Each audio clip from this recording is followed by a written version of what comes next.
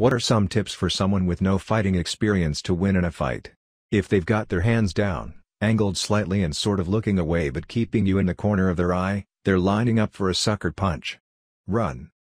Being in a fight is extremely dumb and risky. It should be avoided at all costs, even if you are trained. Edit, or de-escalate. Again, fighting is dumb, and I say that as a guy who has been boxing for 7 years at this point. Edit 2, let's be more specific. You should never be trying to win a fight outside an organized sport competition. You should be trying to avoid it, and if inevitable, to disengage from it and get to safety. Voluntarily going into a fight with the intent to win is dumb and reckless. It is extremely easy to sustain or cause a lingering injury or death in combat. The kind of guy who seek fights with strangers tend to be armed or have a bunch of friends ready to curb stomp you. If you want to protect yourself, there is no quick tip. Go get actual training. I guarantee you they will repeat this very advice too. I don't think people realize how dangerous fighting is.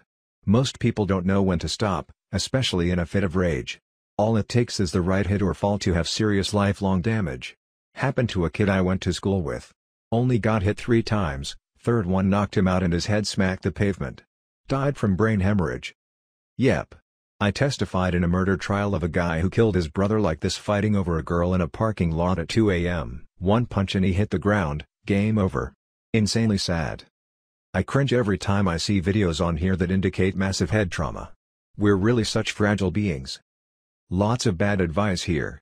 He asked how you win a fight, not how you run away from a fight. That groin, nose, testicle thing is horrible advice that they don't even teach anymore.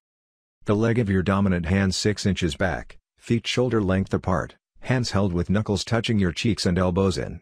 That's your stance. Don't lift your feet, but pivot them 45 degrees when you throw a punch, same foot as the hand you're throwing. You want to feel the entire side of your body that's throwing pivot. This is where a majority of a punch's power comes from. After each punch return your knuckles to your cheek before throwing the next. While throwing a punch focus on keeping your wrist straight like your forearm is a metal pole. Don't do this, your wrist is broken. Stay tight. Someone dives in for a takedown, shoot your legs back and put your weight on them.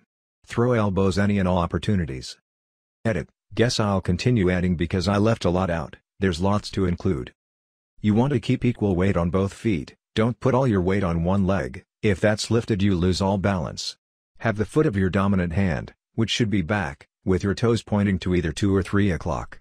If someone aims for a body blow, lower your forearm, which should be touching your body if your knuckles are properly placed, and head as your knuckles never leave your cheeks. When you throw a punch you will really want to lean forward or backwards. No, not do this. Biggest indicator that someone doesn't know what they're doing. If you do this you cannot move your feet at all or pivot properly, thus losing all power.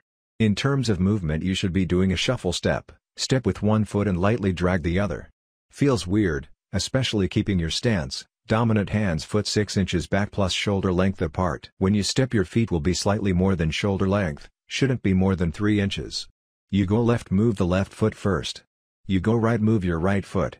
Never cross your legs. Bigger people hit harder because they have an easier time putting mass into the hit. The same thing can be accomplished with pivoting your body appropriately.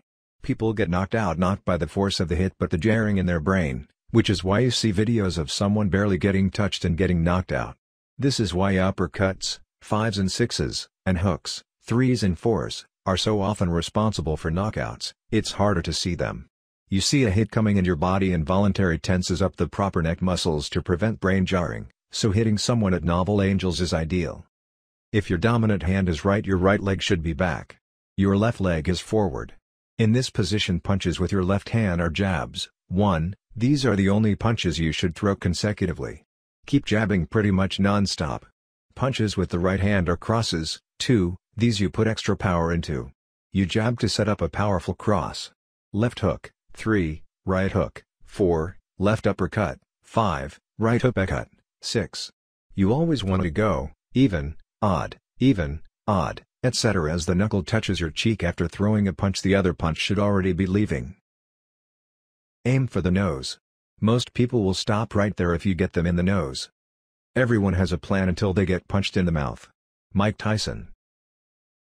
Never use haymakers, hooks and football kicks. They're fucking stupid and will get you beat real fast. The trick is straight punches using your hip to throw your arm a bit more. Try to get in close so the aforementioned kicks and haymakers won't be able to get enough power in.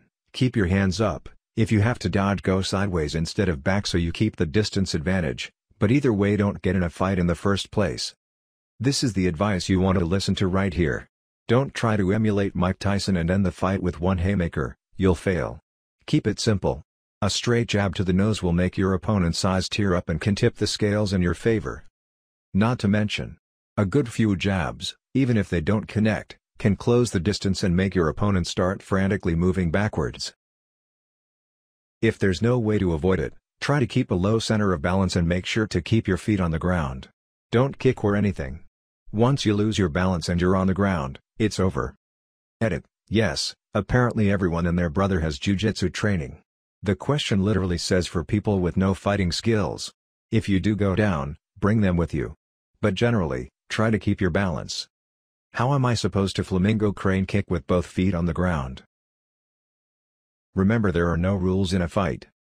Yup, if you are getting jumped there are no rules, go for the balls, your safety is more important than any stupid rules. I had a friend in high school that thought he could win any fight if he went for the balls. Well, he got in a fight and went for the balls. Except, the other dude was jacked on adrenaline and beat the shit out of him anyways. This right here. We were sparring during a belt test and I snap kicked this guy to create some distance between us. He dodged sideways and I kicked him about as square off in the nuts as you can, hard. He backed off, breathed in, popped himself in the forehead with his gloves and said, "Good shot, dude." And came back at me. Didn't faze him. If you aren't in a sanctioned sports competition, there is no such thing as dirty. Most people exhaust quickly in a fight, and you don't want to run the risk that your opponent can last longer than you. Fight quick, fight dirty, and try to finish in 5 to 10 seconds, since you honestly have 30 max. Protect your head. Fight dirty. Protect your head. At the first chance to disengage, take it. Protect your head. Get the first punch in, and keep pushing your fist after it makes contact. Protect your motherfucking head. Tuck your chin. Distract, sucker punch. Are you really going to try and fight me with a cop car right there? Protect your goddamned head, idiot. Hands way up. Head trauma is no joke. Protect your head. Just to add on, if you have no fight training, the best stance to block against punches is hands on top of your forehead near your temples so you don't block your eyesight, elbows out. Punch coming from the side? Throw that elbow out, they may connect with it and break their hand or at the least deflect the brunt of the attack away from your ear/jaw. Punch coming from straight ahead, close up those arms. Again, the punch could connect with your elbow, or at the very least, protect your nose/eyes. Obviously this will only work for a few attacks before they start going for other body parts or kicking, but the point is to defend yourself long enough to get out of the situation. If you have to fight back, this is also a really good stance for landing straight jabs. It isn't over when you're on the ground, it's over when only you are on the ground. If you can close, and take the whole fight to the ground, and bend a thumb, finger, arm or knee some way things don't normally bend, you win. Female here. In my 20s got into my first and last fight. We tripped, fell to the ground, and she got me. Even with adrenaline pumping, I had enough strength to grab both her wrists, but then she started headbutting me in the face while I was on my back.